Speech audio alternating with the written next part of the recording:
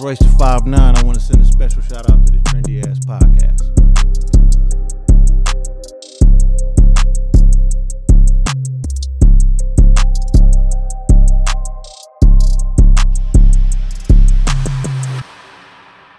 Hey, but we got the lyrical lord in the building, though. Royce the motherfucking 5'9". Thank you, man. Hey, dog, lyrical lord, fam. You know what? It's like only so many in the state of Michigan can actually say that they lyrical. Fact. You know what I mean? Because a lot of people, they rhyme high off words that make them go get higher. So, like, when you say, like, wordplay, you make a motherfucker go get a book. Not go get some lean or some cocaine or, you know what I mean? So when I heard your shit, it was like a spiritual form that you on more so than a go get high type of motherfucking music. Thank you, man. And I know you did that on purpose. Yeah, I'm evolving. I'm evolving. I used to make music about violence, you know what I'm saying? So yeah, I'm evolving. Yes, never really got into like the whole lean thing, but I used to do Patron crazy. Oh yeah, but you know what? That's not really a drug. That right there is a drink that a lot of people should try if they've never ever tried a tequila. Start off first with the Patron, then graduate up there to the Don Julio. Started Patron? Yeah, because I like people to fuck up. You know what I mean? I want to see the fucked up part of you, and then that Don Julio gonna smooth you out. But go ahead and get fucked up off that Patron so we see how your personality really is. So let's get to the lyrical lord part. So I agree. Like, you know, Thank you, man. I go back to Malcolm X, to What's Beef, to all that stuff. It was like when you would drop the bar exams, we was tapped in like, oh shoot, what are you rapping on now? Then from that to evolve into I'm a grown ass man that I can listen to with my kids in the car. What's your approach on feeling like your transition? I mean, I just approach it the same way I approach just life. You know what I mean? Like everything that I do creatively is just a reflection of where I am as a man at the time. I used to like posture a little bit. You know what I mean? I used to approach the craft like, what do niggas want to hear? You know what I mean? I quickly learned that that's not really the path that I was meant to be on. Okay. I'm more of like a, not saying there's nothing wrong with that, to each his own. It's all entertainment. But for me, things seem to connect better when I'm just expressing naturally who I am. Like for a long time, I used to like in the very beginning, when I signed my first deal, like way back in the day, I didn't even know how to make albums, you know what I mean? And there was like a whole lot of stuff about my natural self that I figured people wouldn't be interested in, so I just never go near it. And then it was like, it took me probably 10 years to finally make Book of Ryan. That's crazy. And that's like my self-defining album. That's all of the stuff that I thought was boring resonated the best with people. So it's funny because, like I say, back to when we was growing up, and you know we'd be listening to all that stuff. For sure, the bar exams, but even before that, like I said, I worked at Champs. I was in Briarwood at the time in Ann Arbor. You had the referee outfit on? Yeah, I had the referee outfit. I thought it was so smooth because I think I made like $12 an hour, and I was geek, like I'm getting that bread. But we used to had a video syndicated through corporate, and I just always remember this fly dude come on, got the leather on, you know, come on and rock with. I'm just sitting there staring at the TV, like damn, I got to do something like that. And I was just, you know, finding my pen game at that time. Then, you know, I would hear stuff, you know, and started hearing more and more. Then it would go to the Chips on Pistons, the great features, you know what I'm saying? And I'm like, I kind of saw myself in that path of you gave people what they want, but then you started giving them what they needed. And like you said, this line that was so crazy on Grown Ass Men about stepping on a toy and that pain never feels so good. Like now, that's what I can relate to. You know what I'm saying? So I get what you're saying about that, just to make it short and simple. Right, low key, you thinking about who you've been rapping with. You know what I mean? You know, rapping with M and some of the people. I want to say, like, you can't be shuffling around. Absolutely like, you not. know, you can't even sit up there and be like, hey, man, you know, give me another day. You know, I heard your verse, fam. Give me another day on that, cuz I know some motherfuckers be like, yeah, just take me up off of that one, fam. I don't think that that's gonna work. Have you ever been in that element to the point to where you was like, you know what, I don't want to be on this one? Not me myself, but I've been in situations where we felt like people were scared to rap with us. You know, because, you know, people are competitive, you know what I mean? And everybody in the game is kind of like guarding their legacy or guarding their whatever that they feel that they're portraying.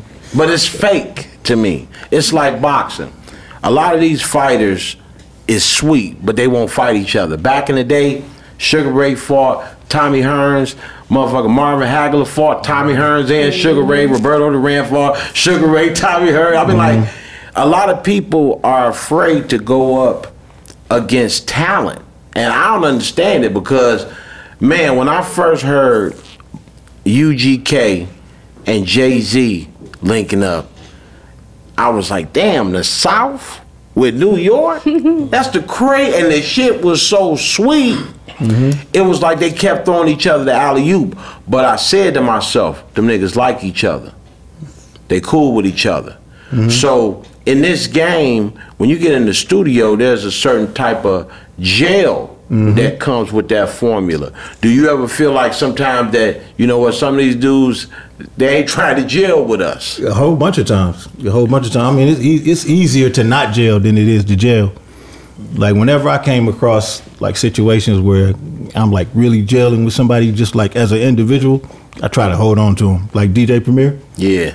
Just a good coldest good in the soul, game. You know what I mean? Coldest. And it's like to me, it don't really matter. Like, well, I guess it does matter, but it doesn't matter how talented everybody in the room is as much as people think.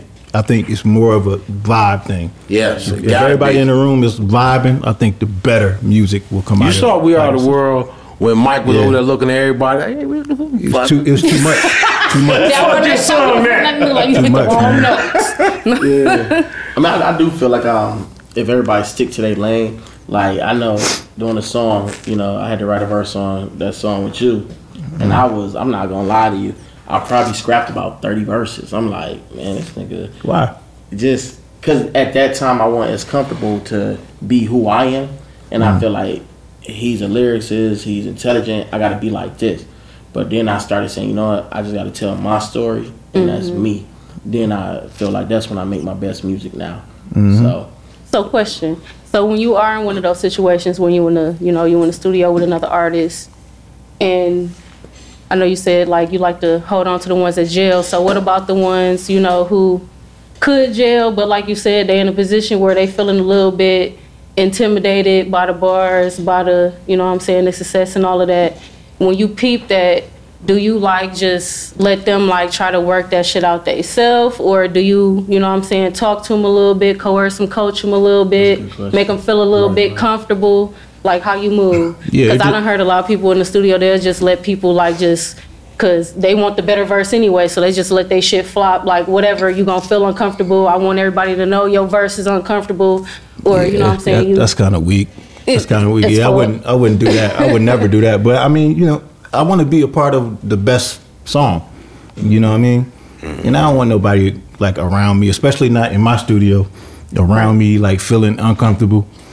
If I know what's going on, of course I can talk anybody out of that. You know what I mean? Because I've been there, just not necessarily in the studio with somebody where I feel like inferior in any way, but I may be in my own head, just like what you were just explaining. You were just in your head. As soon as you get out of your head, everything be fine. You know what? Speaking of that, to keep your composure in a game that I think is just totally gone to hell, what's the remedy for producers that are geniuses to come back to the game and actually be taken serious? Like, you see how Kanye is. You know what I mean? Like, he out there, got his little wife slave everywhere and shit, you know what I mean? He wants to drop more music, but how do you actually look at certain artists, like as far as you working with them, knowing he been tagged now? He been tagged as crazy than a motherfucker. Undesirable. But he's still a genius. Like, you ask anybody, I mean anybody, they call him a genius on the lines of, I'm talking about like what geniuses is. You talking about Kanye still? Yeah, I agree. I've literally seen people literally worship him. Mm-hmm. You know what I mean? Because I know them church people done changed up. Now they see he got his wife out there half naked all the time. Like, remember he's with the church people? Mm-hmm. Yeah, where them people at? I don't see them with none of the nakedness going on. But you as an artist, do you feel like you could take them serious still and put something out? I would never not take Ye serious. But, you know, you got to be selective. You got to be selective. Sometimes the vibe just don't align. I interviewed him when he first came back after the accident. Mm-hmm. Big bubble jaw and everything. He was with John Legend, who had on a cut-off shirt with his navel showing and a beaded jacket, and 2 Indian dudes, like the Dot Indians, the serious ones that know the Cobra shit. Shut up. And you know, I freestyled with him twice. You know what I mean? And I was like, you rapping? Oh yeah, you know, I get in. You know, my shit was wild, man. Mm-hmm. My shit was wild, and you know what I noticed that he hit his written. Mm-hmm. He wasn't really freestyling, but I could tell that Ye been doing this shit so much that, like, even with the accident in the jaw, his swag had all the girls in that motherfucking radio station gone. I mean, he had the pink little cardigan shirt on, sweater, whatever, and shit. Like, he was dressed real. And I'm like, this motherfucker been busting out chicks for a long time. And you could tell that he's on and off. So I'm thinking, as a producer, have you ever been in a position where you like, okay, dog like this one day, then the next day, he might not be on point? Oh, it's a lot of bipolar motherfuckers out there. You know what I mean? Like, most artists, most producers are like a little left of center, a little eccentric, you know what I mean? So, I mean, after a certain amount of time, like, not a lot bothers me, you know what I mean? You know, a lot of people be like, oh man, that nigga's arrogant, he need to be humble. It never bothered me. You ever came back and the song was different than it was? Like, this one would have remixed the shit. Hold on, fam, you done put some other shit on there. 100%. I worked with Just Blaze, executive produced the last Slaughterhouse album that we worked on. Just coming with new shit every time. I came to the studio a couple times and my vocals, I don't know if you know what this means, but my vocals were nudged. They were nudged, so they would take the whole wave and just push it a little bit, whatever way that he felt like I wasn't rapping in the pocket that I should have been rapping in. But he just did it. So I come in and he didn't think that I would notice it. But that's the first thing I noticed. Man, so I'm like, yo, something wrong with my vocal, man. Did you move it? And he was like, oh yeah, y'all cut it in Pro Tools, man. Maybe. And I'm using Logic, so maybe when I dumped it into Logic, it was just like, yeah, all right, man. All right, cool. Put it back. I saw songs that sounded so sweet, the original sound, and then they put their spin on it. And it's like, fam, it don't even sound like I would want to hear that. Nah. But sometimes it's better. Yeah, nah, you know what? I'll take that back to Soul to Soul. Mm-hmm. Like, they probably did that song one way, and then the producer was like, hold on, fam, we're going to go a cappella at the beginning first. Mm-hmm. We ain't just going to drop that beat on them like that. See, speaking of songs, Renegade. I could have sworn I remember you on Renegade first. Yep. Okay, so I ain't tripping. Yeah, so when I was signed to Sony, Eminem was executive producing my album. Mm-hmm. And Interscope was gonna clear him for one song, okay, as a feature. So we were looking for a single at that time. We went in and we recorded Renegade, and then we recorded Rock City. Yep. So wow, we did Renegade. It was kind of like, we didn't think it was like super special like that. Probably because we were like looking for something. That's my favorite song, low key. Yeah, so it was just like probably because me and him recorded so much shit like that. Mm-hmm. You know what I mean? Where we just both just attacking. Mm-hmm. You know what I'm saying? So it was just like, it's cool. And then when he ended up giving it to Hove, and Hove rapped on it, I think it has something to do with Hove's different approach. Yeah. To the way that he attacks the beat. Me and M attack it kind of similar, you know what I mean? So, like M is right on the beat, and then Hove is kind of like laid back in the pocket. I think it adds a contrast. It just made this. It brought it out. So they took your verse out, and did you still get any credit for that song? Nah, what would I get credit for? Because low key shit, you was on that motherfucker. I would have Cat Williams up in that bitch. I was the first motherfucker on there. Yeah, once they took my vocals off, I don't have nothing else to do with the song. That's wild. But because I ain't gonna lie, I would have loved to hear you on that.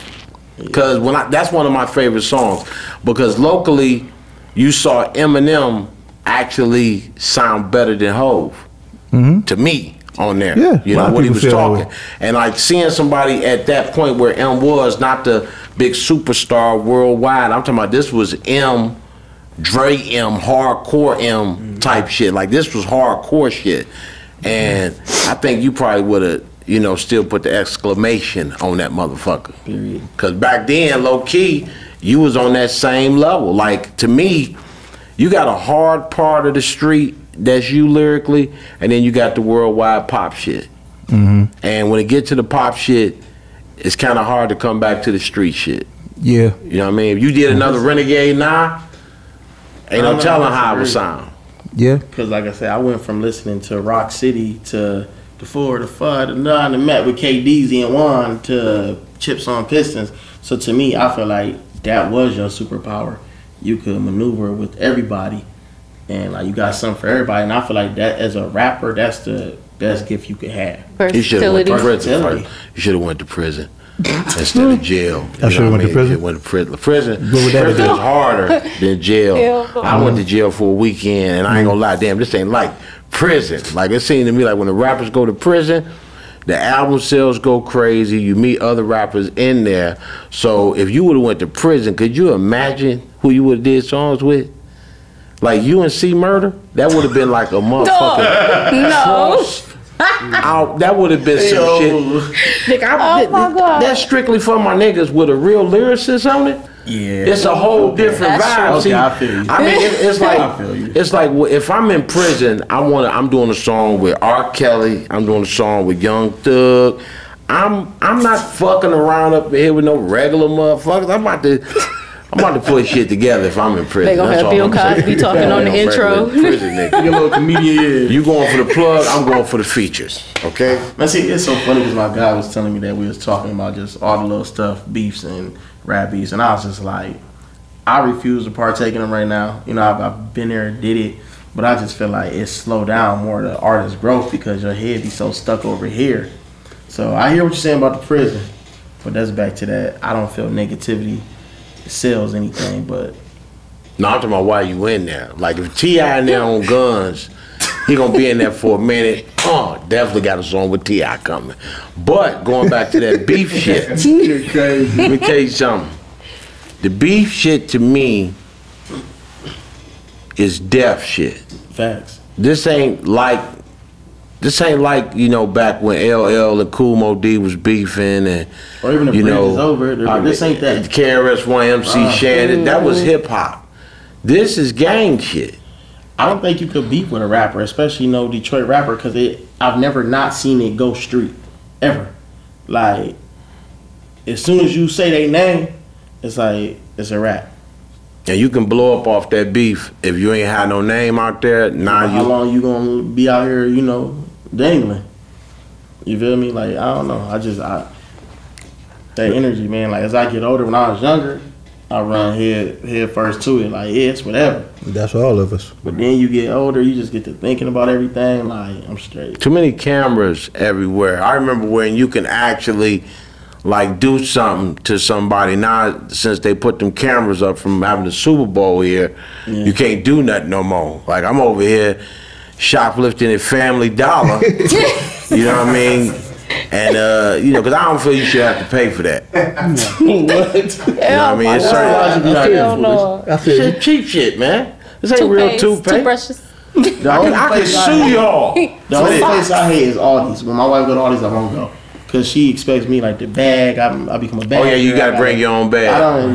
That defeats the purpose of going grocery I came up in that bitch with some pillowcases one time, and Motherfuckers just tripping on me like, you can't do that. Motherfucker, y'all ain't got shit. It's so bad. Then it's a quarter for the buggy. It's just too much going on. Now, peep this, though. You being the age you are, say you get an artist out here. This motherfucker is wild with it. It's like Snap Dogg. Snap Dogg still wild with it, ready to box. You don't fuck with Snap Dogg, he 50 deep. When you talk about wild artists, do you think it's your responsibility to calm them down when they sign to you under the label?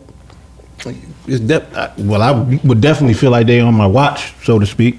You know what I mean? So once I bring you in, you like family. You know what I mean? So I'm definitely not gonna stand around and watch you crash out. You know what I mean? I think the OGs should be held to a standard, to answer your question. I don't think, like, we should be beholden to every decision that they make. They're gonna do what they want to do. But we responsible for giving them the information based off the mistakes that we made. You know what I mean? But sure. I look at it like this. Like, Yo Gotti throwing 42 Doug a welcome home party at the biggest place you could do it at, Little Caesars Arena. Mm-hmm. That was some gangster shit. Mm-hmm. That's like, I love you like my son.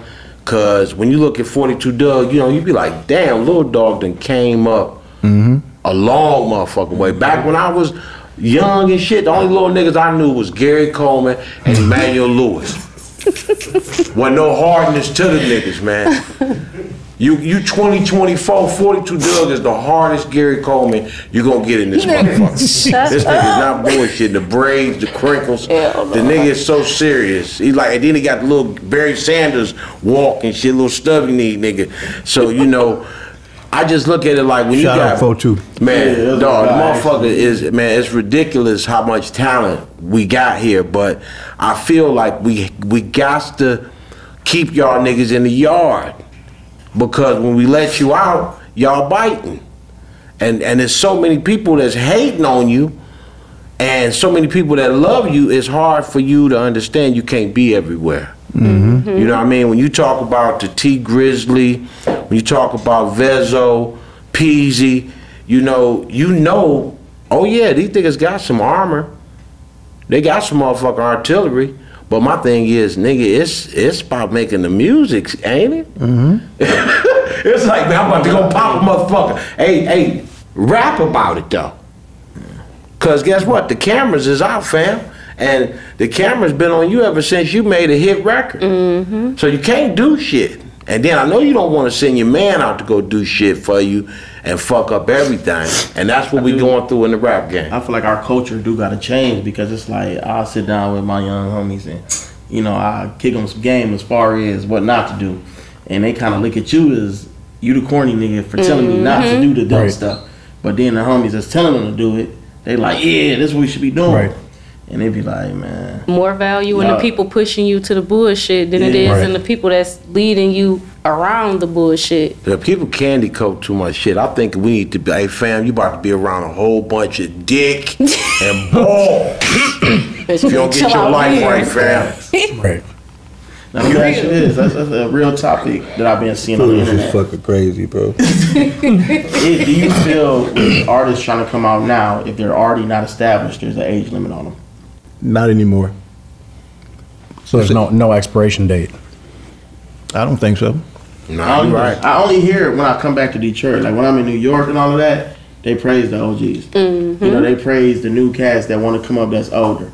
But here it's just like, oh, it's a young nigga world. You know what I'm saying? But I just think we have such an ignorant mentality, and our culture is trash. You can't be talking like that everywhere. You can't be talking about the same shit though, man. They don't know how to separate the street shit and the professionalism or the talent. Like they don't know how to separate that shit. But look at all the mafia cats, the mobster guys. They was all 50 and up doing gangster shit. Who's gonna tell them they can't talk about some gangster shit? If Big Meech come out next month, which I think he will, and he started rapping, what is we gonna think of Big Meech? He about to tell us some gangster shit about how he was getting them things. But you never heard Big Meech rap at all. But you saying, well, I think what he gonna talk about is that. But I'm talking about, you've never heard that Big Meech, if he rapped right now, Big Meech is gonna sound like Mo D. Oh my God. He gonna be real. He gonna be. Let me tell you about what's going on. It ain't gonna be no like. How old is Meech? Meech by my age. I'm 54. You know what I mean? We eat course babies. So, you know, I know how the mindset is. You want to hear the stories and you want to hear the sweet shit, but still remember it's the flow that you looking at. Mm-hmm. That motherfucker might come out, da, da. That motherfucker might come with some old shit. And you gonna listen to it because it's like wine. But look at Master P. Master P to me was the greatest one to really switch over and be current. And he was like, the whole time he's my mama age. My mama and I be rapping Master P. No, Master P was like early 30s. Yeah, but still, he was my mama. But no, nigga, he 50. But when he came in concert. When he came on, my mom would be rapping Master P, and I'd be like, Mom, you not cool. Not knowing he the same age. Did you see him at the Fox Theater? Uh-uh. Fam, the Tanks shut the fuck down. Yeah. I mean, he sounded just like that. But nigga, he can't move like 5 songs like how he used to do. Them motherfuckers used to bop. Man, that motherfucker was over there sitting in the chair. That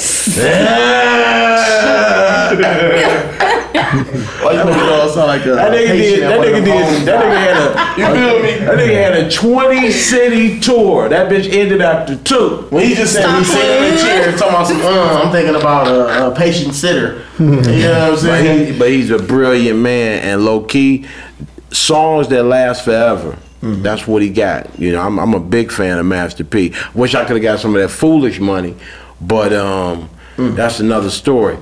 Sexuality in songs. Do you like hearing it? Are you saying it's the culture? Sexuality in songs? Like, you know, come on, big old freak. I'm gonna make a big old freak. I'm gonna make a pay for some pussy. You know. Hey, that's the shit you hear right now. Suck a bitch toes. Are you talking about from women? From the women? All these motherfuckers is rapping. Everybody rapping kind of prostitutish. Even some of the dudes now. Got Saucy Santana out there and shit. He said saucy.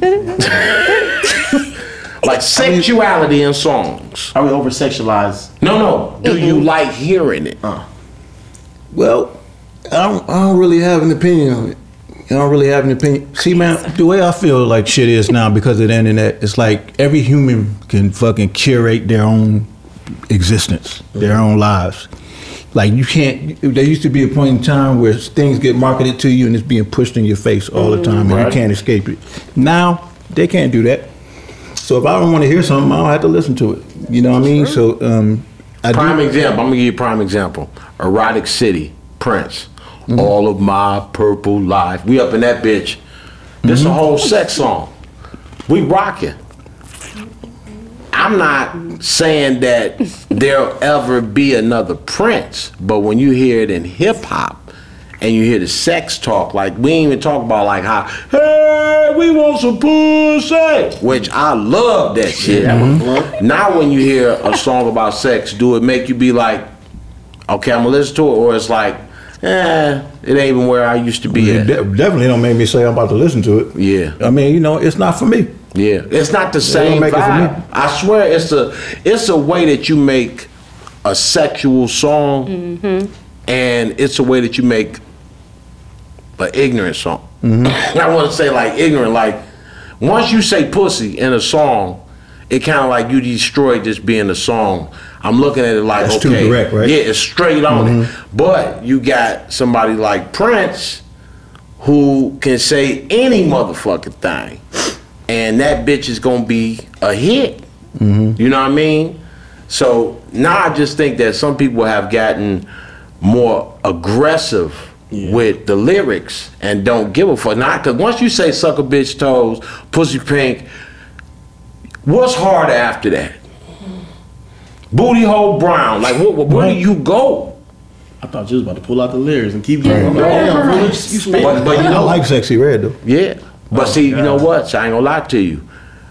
Sexy Red, real close to running out of lyrics. Cause you can't, where you going after this? Like I ain't gonna lie. She keep coming up with the little hooky hooks, but I'm just like, okay, you treading.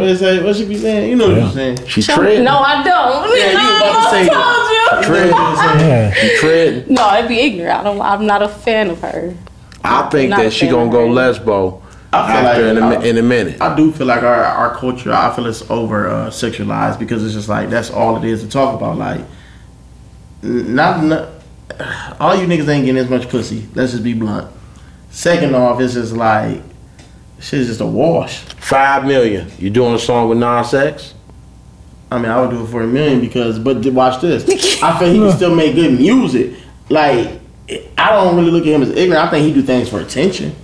But when we talking about making music together, 1 million, bro. You said 1 million? I would make music with anybody. No. You said 1 million. I heard the 1 million. I heard it too. All right, 1 million. Non-sex? No. You ain't doing it? No. See, but I'm looking at the artistry. Forget who they are, because if that's the case, I shouldn't act with none of these actors right now. You know, my thing is, I heard a story about certain artists, like when you meet up with them in the studio, they got certain shit they do. Like I know rituals. Yeah, I know some artists that be naked in the studio. That was one of their rituals. But that's just Like who? Like who? Yeah. Tony back in the day. I love Tony. They used to, I mean, Dwayne, my boy, he told me. I interviewed him. He was like, yeah, it's true. We used to be butt-ass naked. In the studio? In the studio. While recording? It never rains in Southern Cal. Dick out. Wow. Asshole on seat. Wow. That was their vibe. They wanted to vibe fully with the, I guess, whatever. That was their thing. Butt-ass naked in the studio. I got a question. It worked. Motherfuckers made hits. Definitely did. I was thinking about it. I was like, it worked. I got a question. I think anybody who's watching is going to want to hear this question. If you had to pick 5 people, past, present, future, alive, dead, to do a song with, and 1 female in that 5, who would those 5 people be? Damn, just one? I swear. 1 female. Does it have to be a rapper? It can be anybody. Yeah, Nina Simone. Ooh. That's my baby right there. Stevie Wonder. Tupac. Facts. That Stevie probably can still happen. Yeah. All day. Probably Prince. Biggie. Figured that one. And I got one more, right? Yep. Yeah. Big L. Okay. Oh. That's my number one. Big L. I did a Big L sample. I actually flew to New York, shot the video. I used Check My Grind. The spotlight is his, the spotlight is mine, it ain't his no more. I linked up with Big L brother. He let me shoot it in front of the mirror. Kept in touch since then. But that's my number one. Big L, hands down. Great. But you just named like a fucking album that needs to happen. You got a For real. Tupac story? You got a Tupac story? I never met him. I'm working at City Airport. 1 or 2 generations before. City Airport. I'm working at Little Caesars. City Airport. He comes in there with the first clique he was with, first album, Tupacalypse Now. He comes and sit down, got on cross colors, the big ass jeans, the whole 9 with the big Joker shit. And his boys fucking with everybody in the motherfucking airport. You as an artist, have you ever been in a position where you couldn't control your niggas? Not really. But I mean, I've been in situations where I've had like those couple of friends that when we go out somewhere, you got to keep eye on them. You can't let them wander off somewhere because next thing you know, it's commotion over there, and it's never their fault. You know what I mean? You find yourself in like a situation where you helping them. You know what I mean? I had those kinds of friends, but just in terms of like being somewhere and we're all like playing a position, I've been pretty lucky in that regard. You know what I mean? But I've seen those situations where guys couldn't handle their guys, but I try not to bring like, you know who the real crazies are. You know what I mean? Like you just gotta really know when they too far gone to just take them and put them in certain situations and expect for them to be anything other than what they just naturally are. Right. Man, I got invited to Coast for Kids finally, and they had us perform, come do all that, and I brought one guy with me. I ain't been invited since. What he do though? Just saw somebody in there, At Coach for Kids? Yes. Like, come on. And when you watch the video, you see me on stage. I'm literally doing a live interview. You know, it's all a live broadcast. I'm sitting there like, text this number for Coach for Kids. Then you see my man come behind me, the security, like, and I'll go like this. And it's a whole bunch of commotion. I'm like, damn. I ain't get anybody back since then, bro. So that taught me a lot of who to have around when you're doing business. Hey, that was part 1. But part 2, something crazy.